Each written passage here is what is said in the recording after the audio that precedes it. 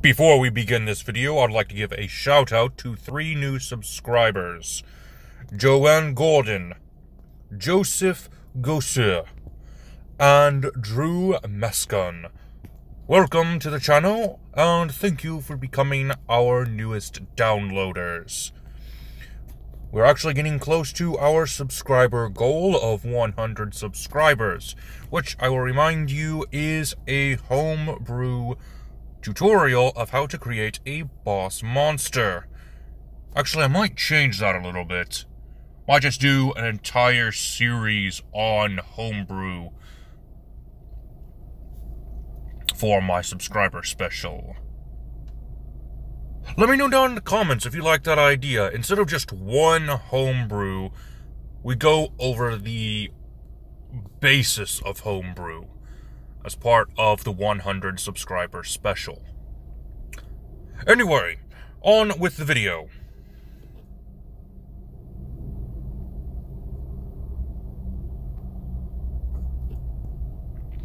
Greetings, my dear viewers. It is I, Drayhon, and welcome back to another Dungeons & Dragons character conversion.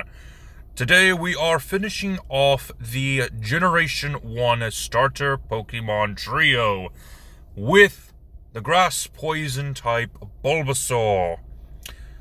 In my honest opinion, and probably statistically speaking, the easy mode of the Generation 1 games. Brock's rock types are part ground, so they will easily be cut down by Bulbasaur. Misty's water types are also weak to grass types, so they're going to be taken down very easily.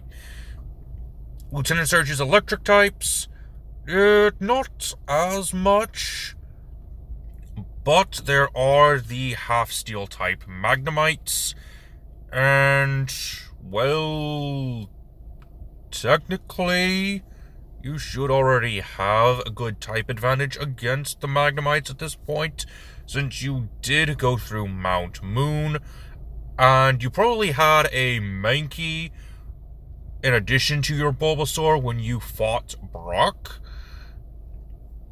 So you should have a Primate at this point, if I understand it correctly. Anyway, not important, we're talking about Bulbasaur.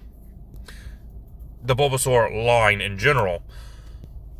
And with Venusaur stats, it's actually very easy to get stats of our own.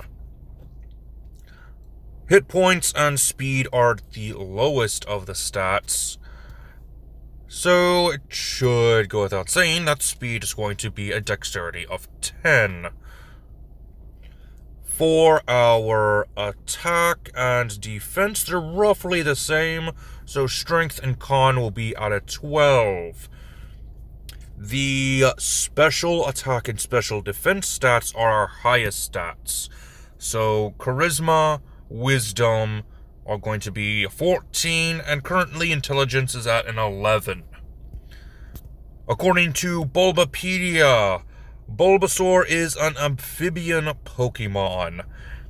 And we all know that Bulbapedia is never wrong when it comes to the information about Pokemon. Never. Absolutely never wrong about the information about the Pokemon franchise. So, anyway, we're going to be using Grung for our race, since it's the most amphibian player race that we can pick from, other than Lokatha, which is a fish. So, yeah, we're going with Grung.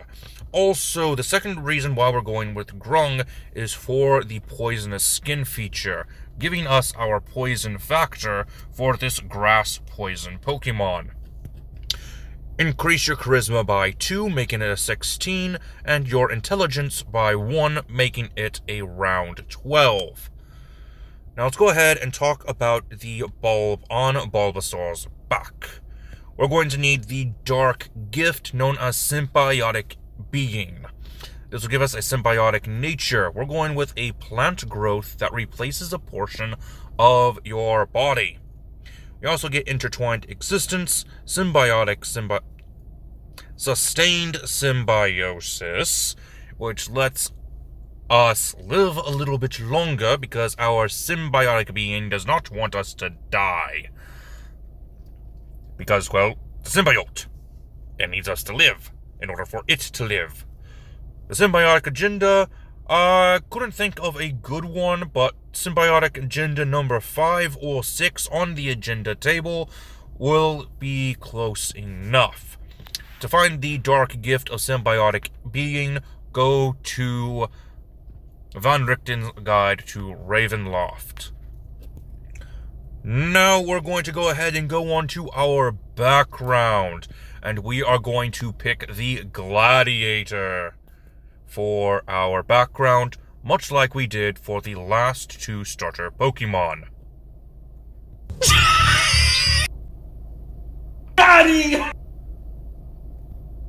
Gotcha! We are actually going to be going off of Bulbasaur's Dex entries for Ruby, Sapphire, and Emerald for our background. To quote, "The flower's aroma soothes the emotions of people." So we're going to go ahead and go with the background of Fey Lost, found in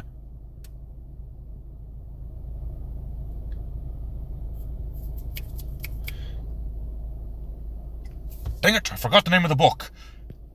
I've been doing a lot of videos on that book. The Feywild Adventure. Foot.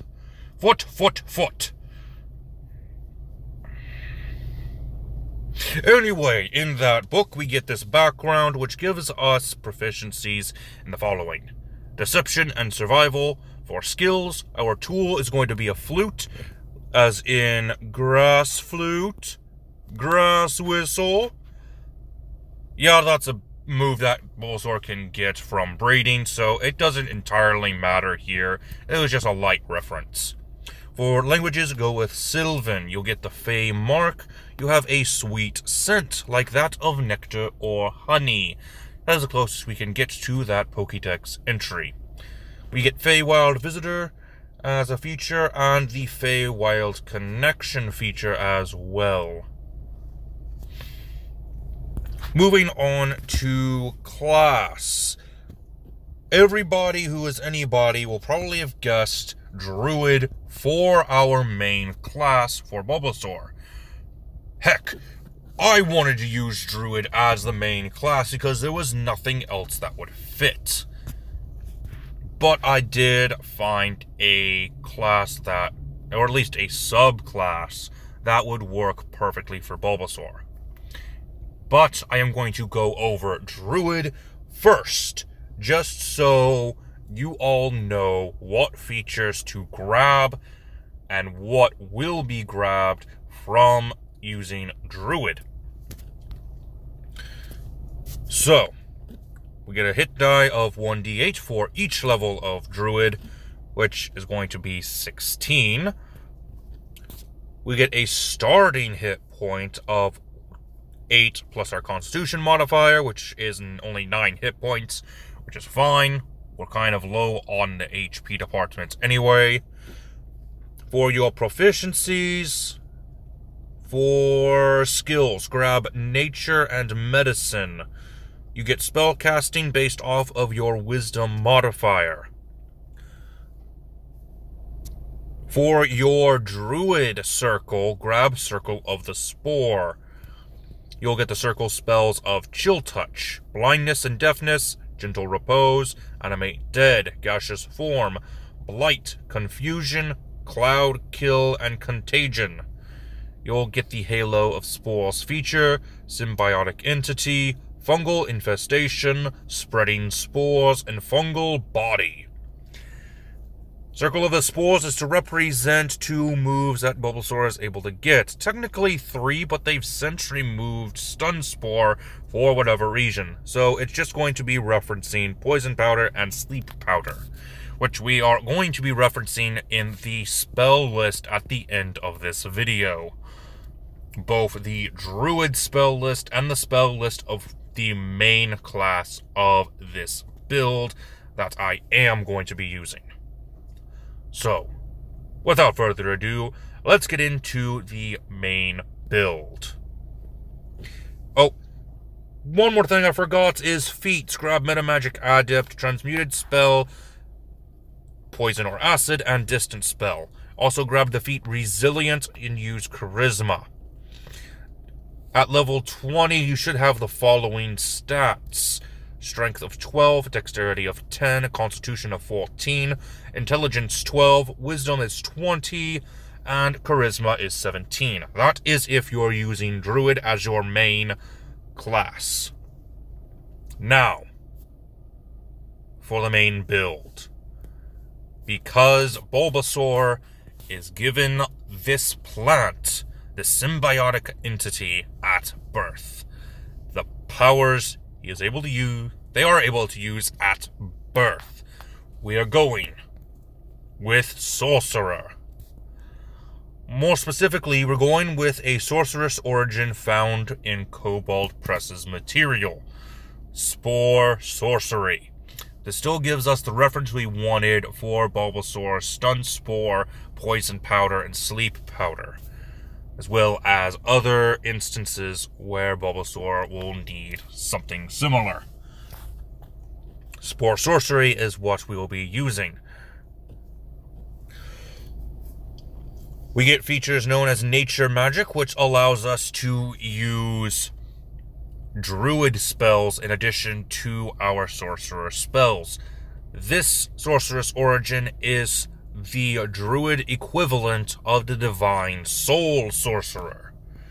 But instead of Cleric spells, we get Druid spells, just like I just said. We also get Spore Transmission, which is actually a pretty decent feature. If you would like to learn more about the Spore Sorcerer, there is a wiki page that goes over each of these subclasses from Cobalt Press. But I would recommend getting some of the material yourself. That way you have it in full. The Spore Sorcerer, if I remember correctly, was actually released in Deep Magic. But I believe the Hero's Handbook also has everything they've ever released for their subclasses. So I would recommend grabbing that. And supposedly the Tome of Heroes will be released shortly. I don't know exactly when it's supposed to be released, but it is getting close to being released. So that might have an updated version of the Hero's Handbook, and therefore will have an updated version of the Spore Sorcery Sorceress origin. Now enough blabbering, let's go ahead and get into how we get our Pokeball. Much like Squirtle and Charmander, we are going to need the Genie Warlock as our multi-class. We're actually going to go with the Deo for the specific Genie that we want to have a patron with. This will give us Bottled Respite and Genie's Wrath, which the extra damage we get from it is going to be bludgeoning damage. This was really the only Genie that would fit some of the moves that we get from Bulbasaur's move list. So, yeah, it's kind of similar. Also, plants grow in the dirt. It's very loose. I just went with it because it was a better pick than the Jin, and it was more accurate than an Efreeti or a Merid. Spellcasting modifier is going to be with Charisma, just like it was with the Sorcerer. Level 2 Sorcerers get a Fount of Magic, so we now have our Sorcery points, which we can use to get more spell slots. Warlock Level 2 gets Eldritch Invocations, Grab, Beast Speech, and Fiendish Vigor. This will let us live a little bit longer. Sort of a Absorb or I think it's Growth? Ingrain. I think it was Ingrain. The move Ingrain was very similar to this. Moving on to level 3 Sorcerer, we'll get our Meta Magic, which will be Transmuted Spell and Distant Spell. For your Transmuted Spell, you are most likely going to change your spell to deal poison or acid damage. For level 4 Sorcerer, go ahead and increase your Charisma by 2, making it an 18.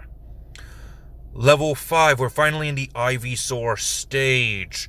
Level 5 Sorcerers will give us the Nature Magic improvement from our Spore Sorcery subclass.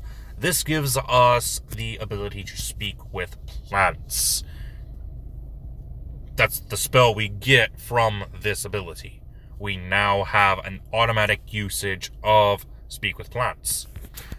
Like I said, this was a very good subclass, and like I said, I almost went with Druid, but after finding this subclass, I knew I had to use it. Moving on to level 6 Sorcerer, we get Meta Magic Spore Transmission, which increases our Meta Magic usage, depending on what Meta Magics we have. And there are some Meta Magic options within Cobalt Press that are also listed on getting a boost from Spore Transmission. Again, I recommend reading the Cobalt Press material to get yourself familiarized with their material, because they improve on the Dungeons & Dragons formula so much, not only with their monsters from the Creature Codex and Tome of Beasts, but also with their player guides. I highly recommend you read these Dungeon Masters. Moving on to level 8 Sorcerer, we're going to go ahead and grab the feat known as Resilient, giving us an increase in our intelligence. So it'll be a 13 at this point. We now have a proficiency in intelligence saving throws, which is what we are after. Remember that special defense. For level 10 Sorcerers, we'll go ahead and get another Meta Magic option. Go with Heightened Spell. Level 12 Sorcerer, we'll grab another feat. We're going to grab Resilient in Wisdom, which will increase to 15, and now we have proficiency in Wisdom saving throws. Finally, we are at Venusaur at Sorcerer level 14 with Spores Protection. This is actually a very good feature too. I just don't exactly remember what it was. I think it gave us some temporary hit points, which again, it's very good, especially for Venusaur. Level 16 Sorcerer gets another ability score improvement. Go ahead and round off Intelligence and Wisdom. Intelligence is now a 14, Wisdom at a 16. Warlock level 3 gets a Pact Boon, Pact of the Talisman. This is our Venusaur right. So we have our Mega Venusaur. And level 14, go ahead and increase your Constitution by 2 points, making it a 14. And that is it for the main portion of this build. Let's go ahead and take a look at the spell lists. If you went with Druid as your main class, here are the spells that you will need to grab as per the recommended spell list that I am providing for you. Cantrips: Druidcraft, Gust, Poison Spray, Thorn Whip. First level: Earth Tremor, Entangle, Cure Wounds, Good Berry, Purify Food and Drink, and Charm Person. Second level: Bark Skin, Earthbind, Enhance Ability, Spike Growth. Third level: Daylight. This is our Sunny Day. Plant Growth, Protection from Energy.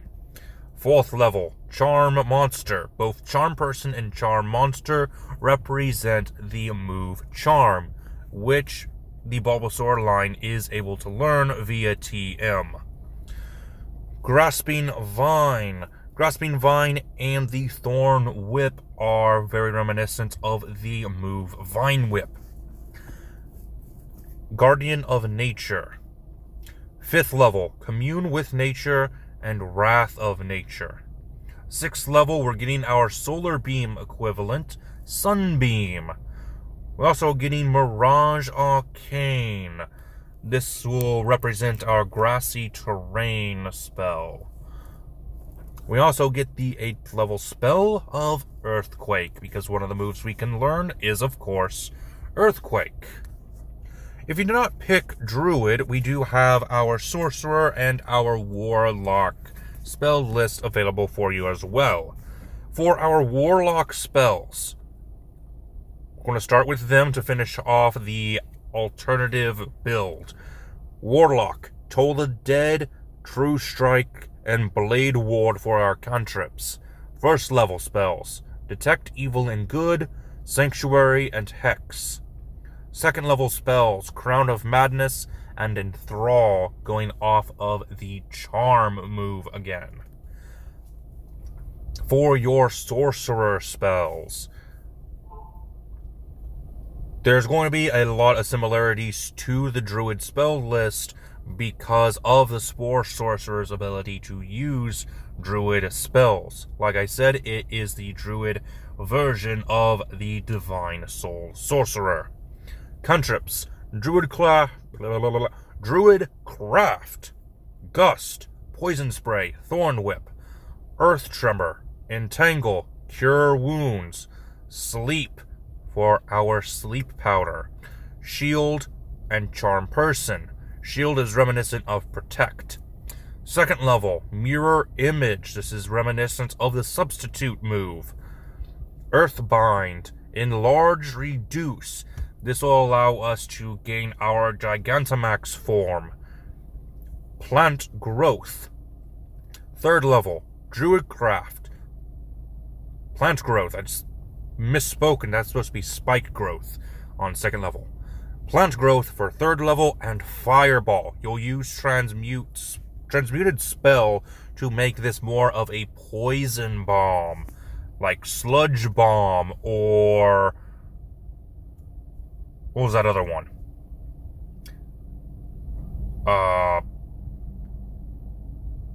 Why are names escaping me today? Anyway, Sludge Bomb is going to be the next equivalent. 4th level spells, Vitrolic Spear, Grasping Vine, Guardian of Nature. 5th level, Commune with Nature and Wrath of Nature. 6th level, Sunbeam. 9th level, Mirage Arcane. And 7th level is Mirage Arcane. 8th level is Earthquake. I do hope you enjoyed this build, my dear viewers. And a great thank you to our subscribers once again for getting us up to 92 subscribers. I probably should be getting ready for the 100 subscriber special here soon if we're getting subscribers as fast as we did. 3 subscribers in the span of just a few days. I think that's a record. Anyway, until next time, my dear viewers, this has been Drehan, and I am offline.